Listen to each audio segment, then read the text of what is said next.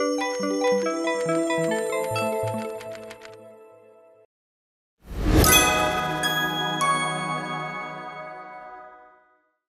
everybody. Adam Parks here with another episode of Receivables Roundtable. Today, I'm here with my new friend and fellow data nerd, Jessica James, a senior performance manager with Midland Credit Management. How you doing today, Jessica? I'm good. How about yourself?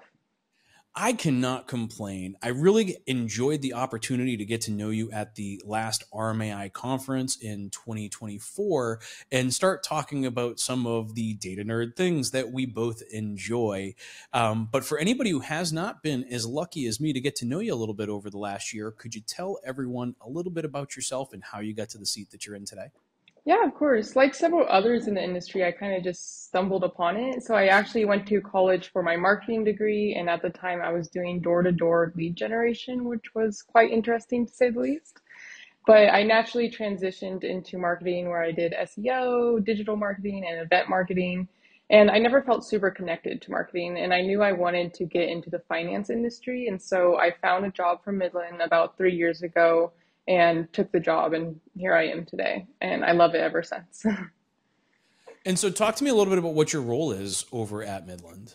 Yeah, of course. So, like you said, I'm a senior performance manager. I'm on the consumer data team. And so, essentially, I help our business get the data they need and make sure that they extract maximum value out of that data. And so, really, when you look at my day to day, it's managing three main things, which is managing the relationships of the data servicers, the processes of that data, and then helping the business move strategic initiatives through the company.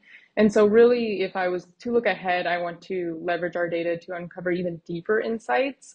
But I also want to expand deeper partnerships between companies within the industry, just because I find that collaboration is where I find the most success.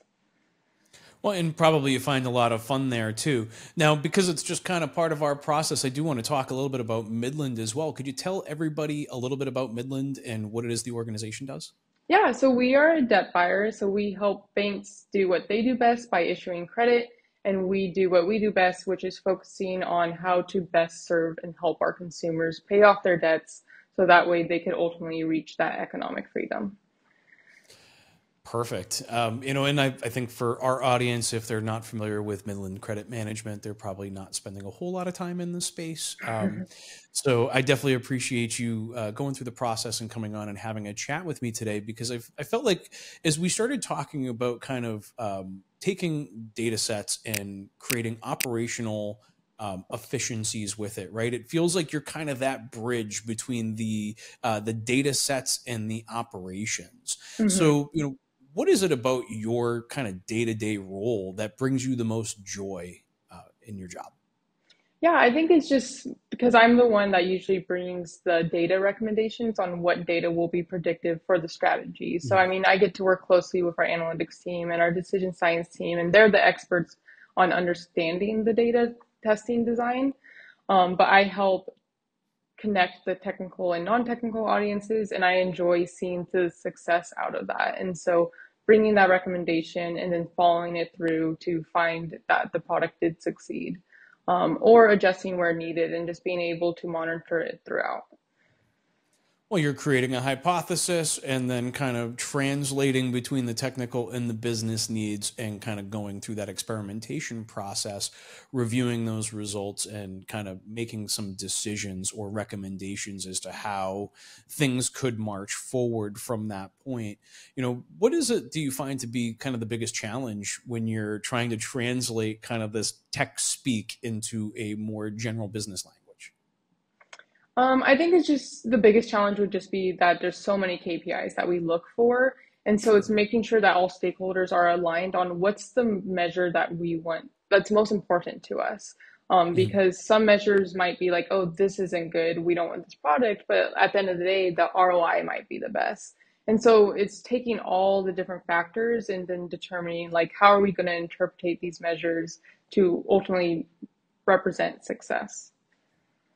So do you spend time prior to doing a data experiment defining what success of that experiment would look like? Or is it more, let me see what my results look like and then I can find the best path?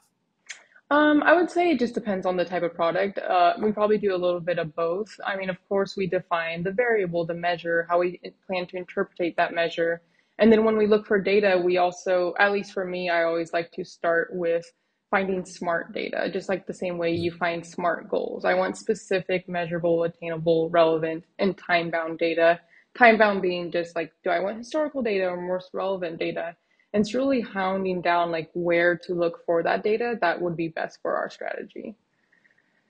Well, it seems like from a data perspective, there's a lot of similar information available across the space, but then it's how do you actually interpret, augment, or massage that information or that data set in order to move it towards an end goal. So you've probably had an opportunity to look at just about everything across the space, right? Being part of an organization that would be highly sought after Mm-hmm. in terms of a client for a data provider. What is it that you find to be kind of that one of the core items that you look at in evaluating data quality from a vendor? That's a tough one. There's so many different It's aspects different for to every it. data set, right? But Yeah, but I mean, of course, first we have our foundation. Like with any good thing, usually you have a solid foundation, and our foundation is consumer treatment, compliance, regulatory stuff, and just your overall environmental factors. And then when you look at the data itself, is kind of going back to the smart data. Like I want to make sure that I could rely that we will get the data we need when we need it, and I also want to make sure that this data is used in the industry, that other people in the industry are using it and learn from others from that are using it as well. So those are just some of the things that we look at. so you get to engage across the entire data community, not just those vendors, but actually working with others across the space that are facing similar challenges, right? In terms of identifying, let's call it core aspects that would drive value in the various strategies that Midland is using to recover receivables. Yeah, aside from being like a super data driven culture and company, I think it is really important to stay in the loop on industry changes and best practices and just really learning from others because that collaboration is key. 1000%. I think we've all learned so many little things throughout our time in the space. And when you start bringing everybody together for those collaborative discussions, I think it's really important. For me, one of those driving factors in terms of kind of organizing my mind around data experiments has been going back to sixth grade and using the scientific method, right? And making sure that I'm walking through it in very much the same way that we did when we dissected frogs in biology, right? You need a hypothesis. Well, first you need to research it, then you need to do your hypothesis, work your way through what are you defining in terms of those variables and experiments, and kind of working our way through the process. But are you going through a similar process when you're evaluating it, or an abbreviated version of that process? It's probably not so minutely formulaic at Midland, but do you guys go through a similar process in terms of kind of establishing those experiments? Yeah, definitely. And I don't know if it's exactly the scientific method. I haven't looked at how that is outlined in a long time. But yeah, we start off with the problem and the issue, the problem statement, and then create a strategy around that. How is that going to solve our problem or issue? And then that's when we spell out how the concept's going to be measured. And then we define all of our operational definitions. So the measure, the variable, and the interpretation. So that would be like the step-by-step process, which I'm sure is pretty aligned with the scientific method. Look, it's definitely pretty close, and ultimately for me, I have to go through those motions of actually writing that document and putting that stuff in place because it forces me to simplify my thought process. I find that when you bring together a lot of smart data people, we tend to talk at very high levels, and it really does require trying to find opportunities to simplify that conversation as much as possible, because it makes it, not only does it allow us to communicate across departments or organizational functions, but it also improves our ability to understand something when we're able to discuss it in its most simplistic, let's call it least common denominator. hmm Yeah, and I think even like not even across like different departments, but one thing I find at Midland that we really strive ourselves in is collaboration through cross managerial collaboration. And I don't know if that's the right term, but you have your junior level, senior level managers and so forth, but having that collaboration through the chain of command, even if it, well, specifically for the strategic initiatives, the ones that have big impact. I would think so from your perspective, like a strategic initiative is kind of laid in front of you, and then you're trying to help find those data sets to move that initiative forward, or are you identifying data sets and then there's strategic initiatives being created from kind of the that I don't want to call it chaos, but from the idea pool, right, of new thoughts. I mean, usually our strategic initiatives are like we create a strategy and then we find the data. And Okay. then smaller projects might be like, oh, we see this data. I think it might be useful. Let's work with our decision science team and our analytic team to see how we could use it. That's interesting, from an analytic standpoint. And so, how do you kind of cross the bridge between the understanding of the raw data to the understanding of how you're going to use it in the real world? Is it based on kind of what your experiences are? Is it based on how the data providers are ultimately explaining new potential data sets to you? Like, how do you go through the process of exploring a new data set?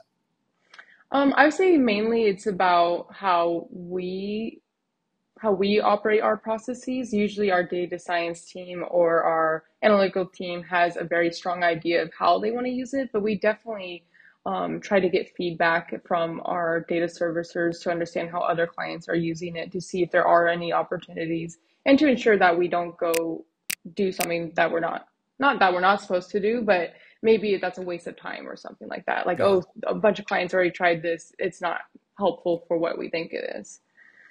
You're not going to find a correlation between A and B. You should probably look at C and D because this might be a better use. I think coming from the data side of the world and the projects that I've done on that side of the world, that's my approach has always been to try to understand what's in front of me, right? Like understand what is this raw data, how could it actionably be used across the space, and then it's that conversion from data to actionable intelligence, right? Mhm. And then if I've got some actionable intelligence, how can I share that or experiment with various organizations to better understand or hone in the value proposition, right? Because the data sets could be filtered a number of different ways. They could be massaged or modified or augmented based on multiple data sets, but then trying to find the correlations within that data set and how it would drive value. But then it takes time to go through the experimental process, right? Because you can't just Mhm. like overnight know what that performance would have looked like.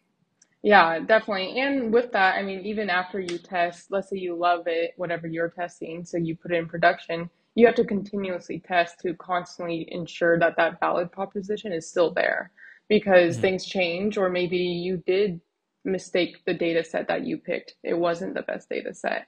And so you constantly have to be testing and analyzing to reconfirm that value proposition. And was the population in the experiment an appropriate representation of the whole?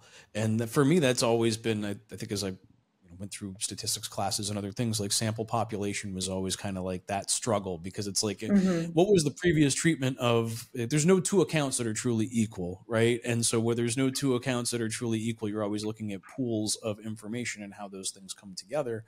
I've always found it to be interesting as to how you look at that sample population and try and find something that is truly representative of the on the whole. And when you're the larger the volume, the harder it is to establish that sample size.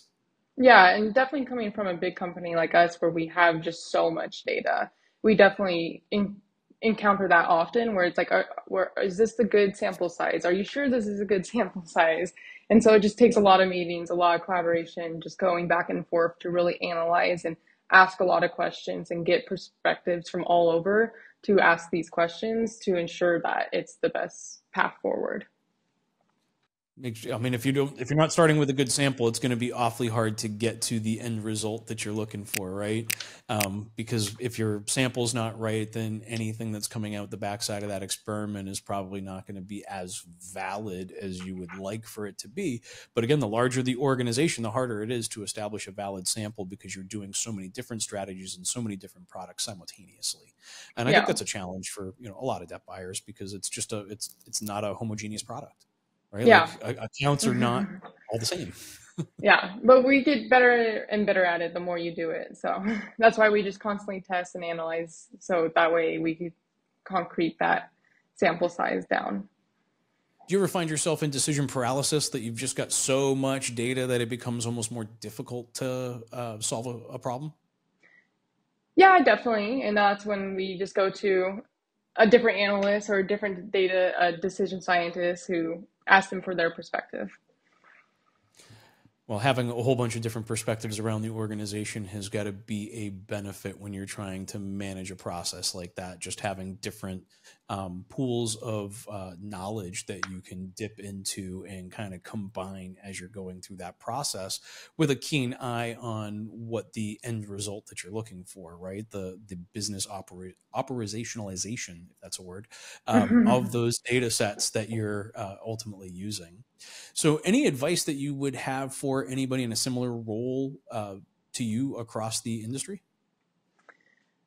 Yeah, I think just really work on your relationship management. I think relationship management is a really key point in our industry just because I think in order to make big impact, I think at the end of the day, we all work for an industry that's super important for our economy.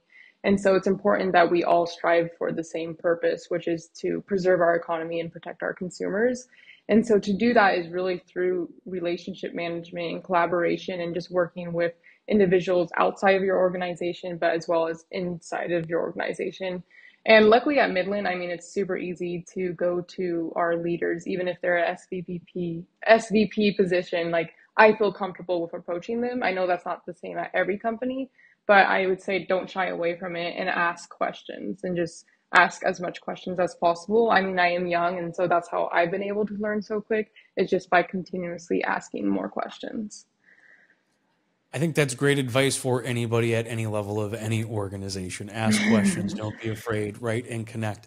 Jessica, I really thank you for coming on and having a chat with me today. I really appreciate your insights. I've enjoyed the opportunity to get to know you a little bit and to understand how your mind looks at some of these challenging problems that I know all of us across the industry are facing at the same time.